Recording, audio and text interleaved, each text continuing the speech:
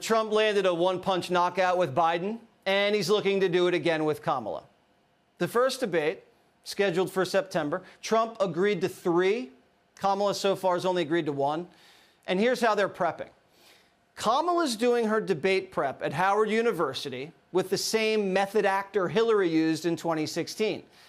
It's a guy with a long tie who interrupts her constantly. Trump's not using method actors. He's bringing in Tulsi Gabbard, who single-handedly ended Kamala's presidential run in 2019, remember? She put over 1,500 people in jail for marijuana violations and then laughed about it when she was asked if she ever smoked marijuana. She blocked evidence.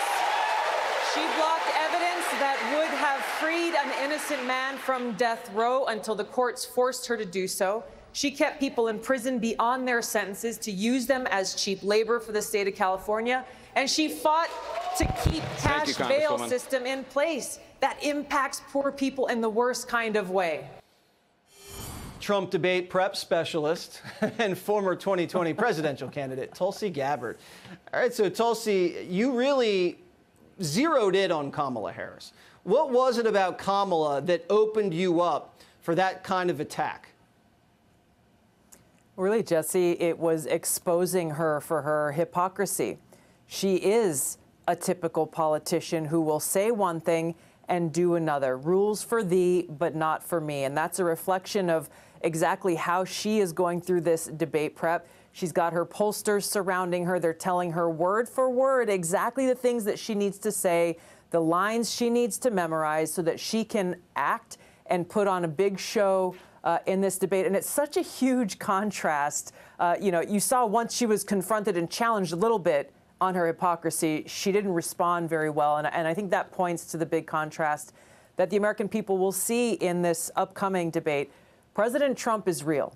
He is not a politician by any means. I don't think we want another typical politician who is choosing their every word very carefully. He's a real person, a strong leader, a strong debater who has strong views on issues. And you don't have to guess where he stands on those issues, and you don't have to guess about what he will do because he's got 4 years of a record to stand on of success.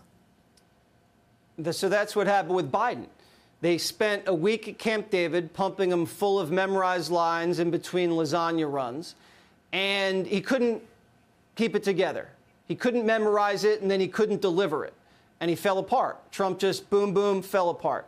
You're saying Kamala Harris is similar? They're basically phony hypocrites who have to memorize things in order to get by because they can't be honest with what they believe. So Trump just has to come out, as you did, hit her square between the eyes, and she crumbles?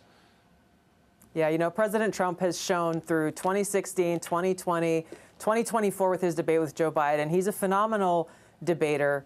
He knows his record. He knows the issues. If I can be helpful anywhere, it is sharing the tricks that Kamala Harris will try to use to lie to the American people and try to make them forget what her true radical record is. We just saw she laid out her big economic plan, and it was a very memorized speech. The moment she was challenged by a reporter, she said, "It's a mistake for you to ask me what it costs. Don't ask me what this is going to cost."